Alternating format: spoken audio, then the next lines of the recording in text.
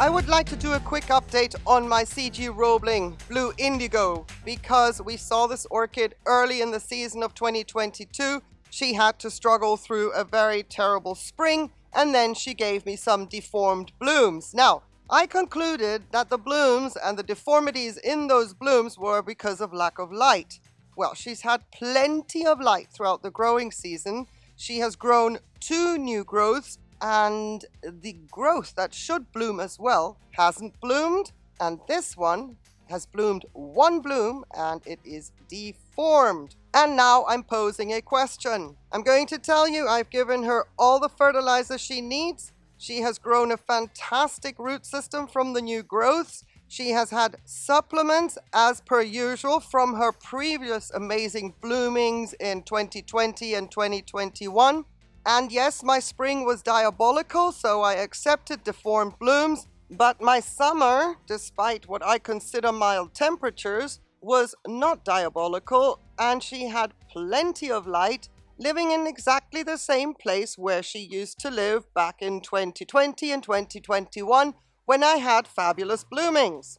This year, the only difference is I had to deal with some scale on her, but that started also in spring. The conditions were bad, la-di-da-di-da, but we took care of the scale. But you can see the yellowing of the leaves back here. Those are the older pseudobulbs.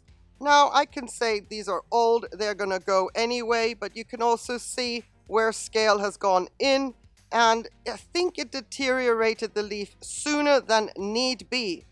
The same is happening on this lead here. The leaves are starting to decline as well. So, what is going on here? Why? The colors are beautiful. This could be a wet droplet, a water droplet. I don't know, but when I pulled her out, it was like this. It could also be because she was right up against the trellis, so it could be that she was bruised, and that is why we're getting these wet spots here. But what is this? And excuse me, hello, what's this? What's going on here? What are you doing? For real? I have nice petals, that is for sure. Got a beautiful lip. Looks a little bit like, you know, off center as well. Clearly something is going on here. So I'm gonna put it out there. What do you think? Oh, it looks better on the viewfinder than it does in real life. What do you think? What is going on with my C.G. Roebling? Because now I'm a little bit at a loss for words, because I was looking forward to the second blooming to see that she would bloom out properly. Is it possible that the venom of scale has affected my orchid?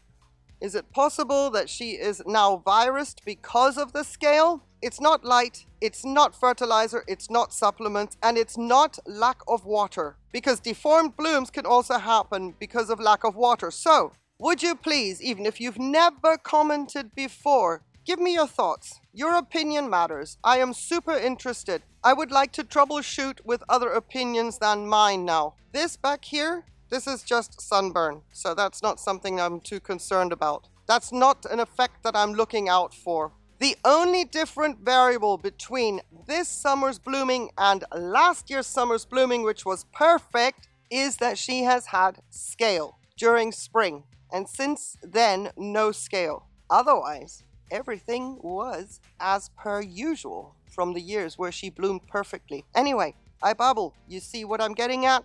I look forward to hearing from you. Let's see if we can get to the bottom of this, because if this is a virus, yeah, it's going to be a tight squeeze in my grow space, and I'm not sure I want a virused orchid in there. And you know what really annoys me as well? It's a shame because the second lead didn't bloom.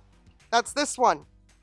This is the growth that she grew during the summer. This one didn't bloom. This one bloomed, but it was deformed.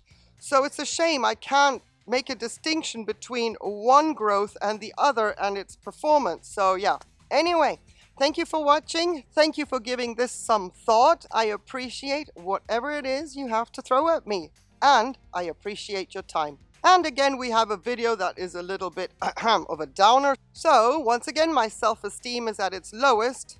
Please give this video a like. I would so appreciate it. If you have a second device, then do that with the other device as well. Thank you so, so much. Have yourselves a fabulous day. On one condition, please, that you stay safe. Take care. Bye.